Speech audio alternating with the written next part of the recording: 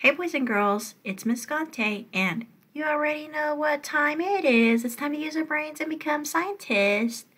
So, today what we're going to do is we're going to watch a video about Georgia habitats and the plants and animals that are found there. So, as you're watching, make sure to pay close attention to the animals and the plants found in each region, because you will be using this information for your next activity.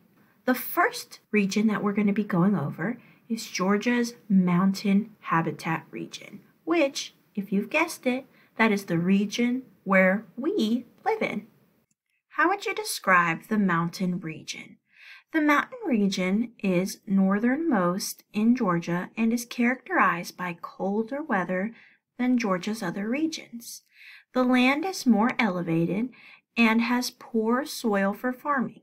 The mountains are covered with forests with many trees that shed leaves in colder months. Animals include black bears, white-tailed deer, raccoons, bobcats, trout, and possums.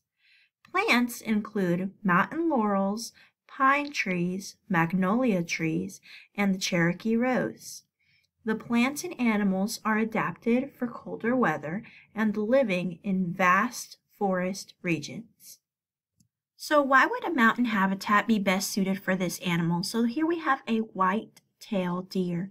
A white-tailed deer lives in the northern regions of Georgia, and its hooves allow it to walk along the rocky terrain.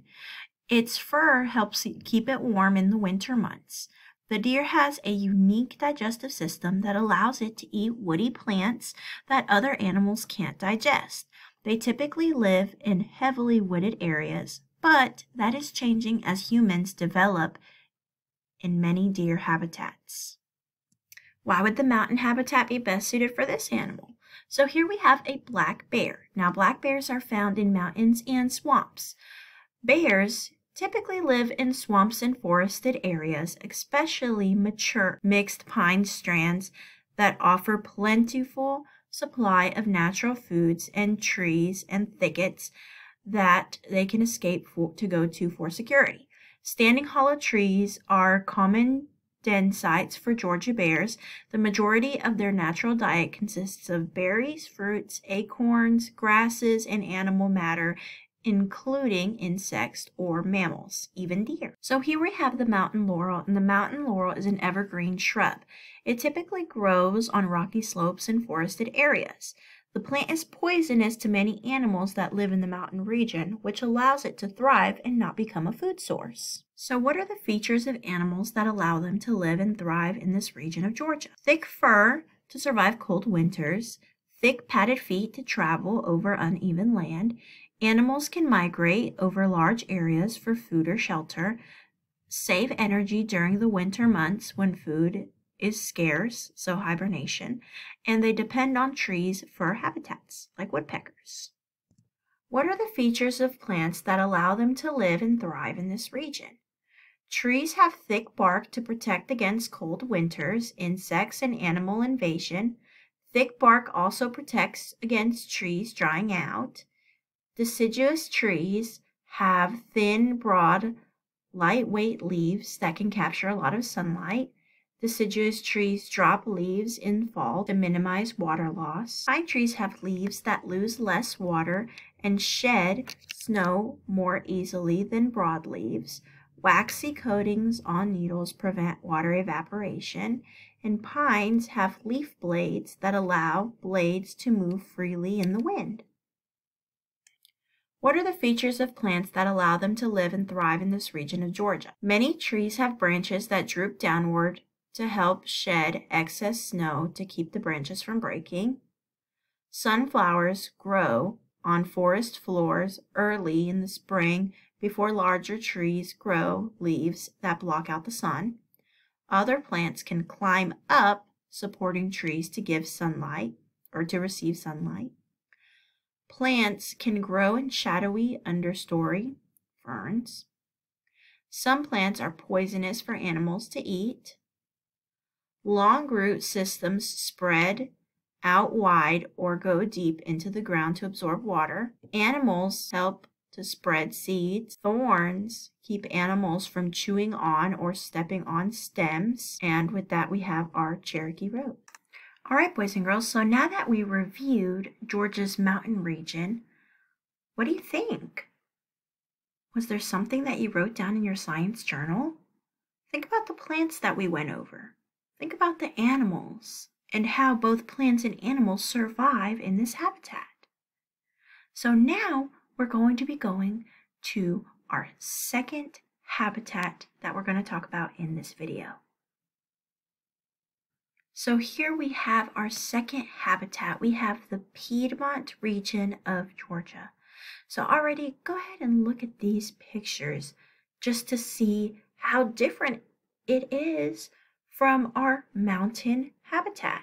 We have a big city, we have creeks, we just have different areas. We even have this map that kind of highlights where everything is located. And here in the middle, you can see there we have our state's capital, Atlanta, Georgia. How would you describe the Piedmont region? Piedmont means foot of the mountain. So let's think about that for a second. The Piedmont region is just south of the mountain region and includes Atlanta. The land is noted for its red soil and rolling hills. This is the most populated of Georgia's regions. Some animals include wild turkey, raccoons, squirrels, and deer. Some plants include kudzu, pine trees, and dogwood trees. Plants and animals are adapted to live in hot and cold weather. Plants can also survive on red clay. So in this region, plants can survive on red clay. Why would the Piedmont habitat be best suited for this animal? So here we have the eastern bluebird. The eastern bluebird is a bird that lives primarily in the cavities of trees, often abandoned woodpecker holes.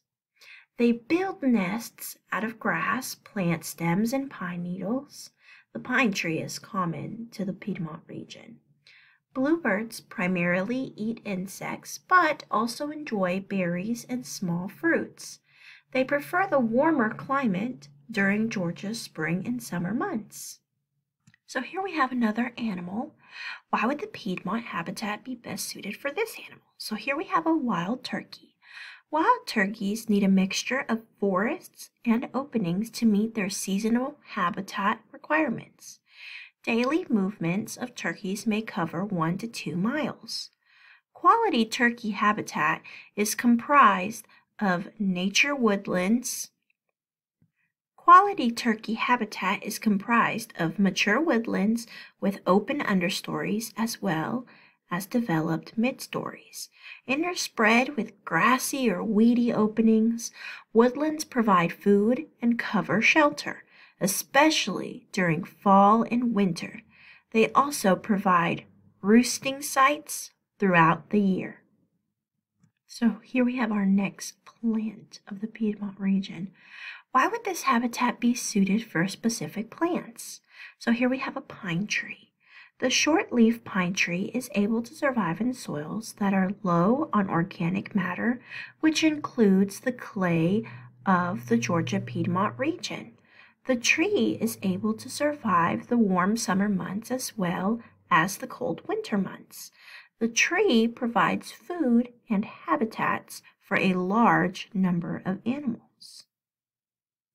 Why would this habitat be suited for specific plants? So here we have the kudzu. So it is an invasive plant that was originally native to Asia, but it was introduced to America in 1876. It was widely planted throughout the eastern United States in an attempt to control erosion. And we've talked about erosion before. Kudzu's preferred habitat is open, disturbed areas such as roads, rights-of-way, forest edges, and old fields. It is an aggressive invader capable of growing over 1 foot a day in prime conditions. Kudzu often grows over, smothers, and kills all other vegetation, including trees. So as you can see, it's already taken over trees. What are the features of animals that allow them to live and thrive in this region of Georgia? So remember, we're in the Piedmont. So we have claws or talons for hunting prey, fur to survive winters, tails used for communicating, move quickly to capture prey or evade predators, and body covering allows animals to survive in hot and cold conditions. And we'll be talking more about body covering once we move into adaptations. What are the features of plants that allow them to live and thrive in this region of Georgia? So we have trees have thick bark to protect against cold winters, insects, and animal invasion. Thick bark also protects against trees drying out. We have deciduous trees, have thin, broad, lightweight leaves that can capture a lot of sunlight. Deciduous trees drop leaves in the fall to minimize water loss.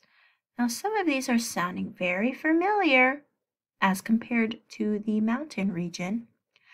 Pines have leaf blades that allow blades to move freely in the wind. Long root stems spread out wide or go deep into the ground to absorb water. Animals help to spread seeds. Plants survive in soil in low organic matter, so we have red clay. Plants can survive hot summers and winters. Aggressive growing plants with long vines, so that's the kudzu. And then plants can make food year-round. So now, boys and girls, remember we were reviewing the Piedmont region of Georgia and the plants and the animals that are found there. In the next video, you're going to be talking about more of Georgia's region. So make sure you have your science journal ready and you're writing down important details.